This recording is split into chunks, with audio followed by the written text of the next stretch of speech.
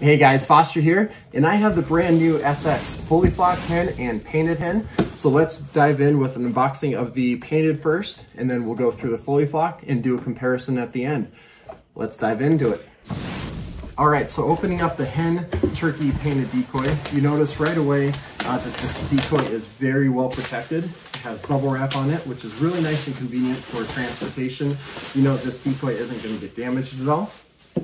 As well as it has a black SX carrying bag. It is an upright decoy, upright hen. The first thing that comes to mind is the amount of detail. That's what I see first.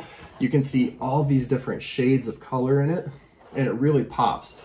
If you see the tail there, there's just a ton of detail. I think it's very well constructed. It's a harder plastic. It does have black, back flocking on it. And you can see some detail within that too, which is really cool. So the next thing I want to talk about is the motion system on this, which honestly is probably the best in the industry as far as motion. So it's very convenient, pull it out of the tail, and you can see that there's 3 little tabs on this stake. Essentially, that stake goes into the decoy, and the amount of motion you have is by far the best. So it's really nice with those tabs. On the stake, it won't allow it to just spin around in circles, but it is gonna give it enough range of motion. But it goes back and forth, up and down, and it is just, you have a little breeze and it's going to be moving like crazy. I think that's gonna give you a real big advantage in the springtime. So a little bit on that one. Let's go through the fully flocked.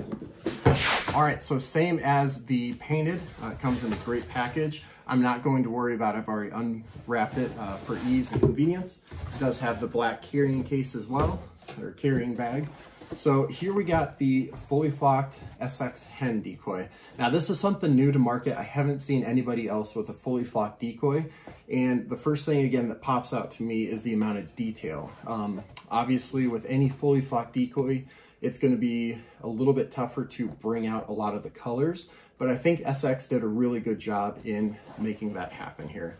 So again, hopefully you can see, and I think it's really gonna work for one of 2 reasons. 1, the detail, and 2, it is something new that everyone else doesn't use. So any of those public land hunters that are hunting very educated turkeys, I think this is gonna be a decoy that sets you apart from the rest and that no one else is using. It is a little bit darker, but I think that looks exactly like what a hen turkey does. I think they're a little bit darker in general. So this again is going to be a great decoy for the spring.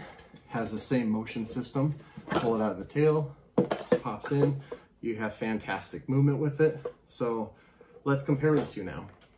And it's very easy to pop that back in. All right, so here we have the painted and we have the fully flocked. Just to give you a little bit of a difference in the detail, the colorations. I think, again, both of these decoys are going to be a great option for anyone that wants to use it in the springtime. If you want more info or want to go buy these decoys, check them out at Scheels or go on to sxdecoys.com.